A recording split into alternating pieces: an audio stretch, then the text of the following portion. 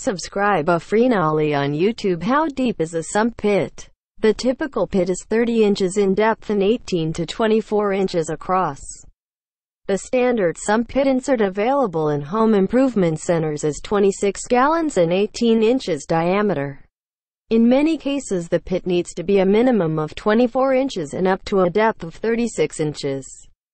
But some builders just use a common 5-gallon bucket. A small pit fills up with water very quickly and the sump pump has to turn on and off frequently, which shortens the life of the pump and of its check valve. Installing a store-sold backup pump in a small basin is impractical because of the risk of its float getting stuck in basement flooding.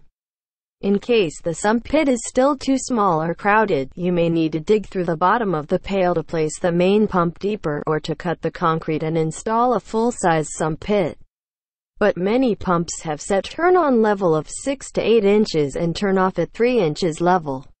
Then, making the pit deeper would not affect the short cycling of the pump.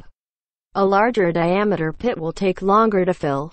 Or install a pump with a switch that turns the pump on at a much higher level. When the sump pump short cycles, its thermal overload protection kicks in and shuts the pump down. The basement floods even though the sump pump is not broken and will return back to normal after it cools down. The high and dry backup pumps will not trip. They are placed well above the pit or the normal water level.